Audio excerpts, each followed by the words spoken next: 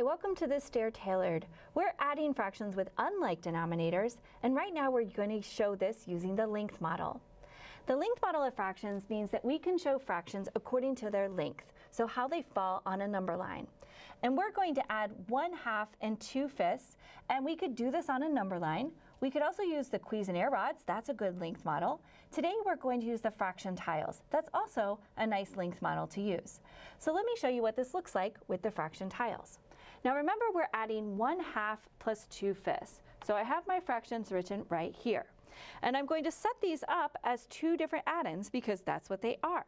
So I'm going to show the fraction 1/2, and I also am going to show the fraction 2/5. Now I need to add these addends together, so I could take these two 1/5 pieces and add them to 1/2, but it's kind of difficult to interpret what the answer might be. So one of the things that's very helpful to do here is to find common denominators or like denominators. So I'm going to list out the multiples for a fraction with a denominator of 2. We almost always just list out the first 5 multiples, so I'll go ahead and list those out just like that. Now I'm also going to list out the multiples for a fraction with a denominator of 5. I'll go ahead and list out the first 5 here. All right, so let's see. Do I have a least common denominator? I do. I see that 10 is the least common denominator when I have a fraction with a denominator of 2 and a fraction with a denominator of 5. So that means I need to turn each of these fractions, or I need to find equivalent forms of each of these fractions. So let's focus on 1/2. I can see that 1/2, to get to 1/2 to have a denominator of 10, I need to divide 1/2 into 1, 2, 3, 4, 5 1/10 pieces.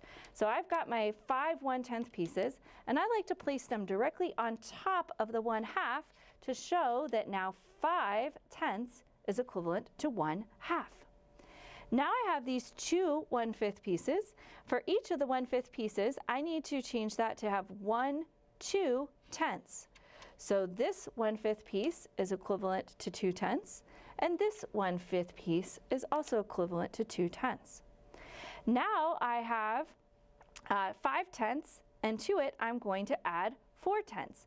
So I'm just going to move my tenths up here to kind of show the action of adding.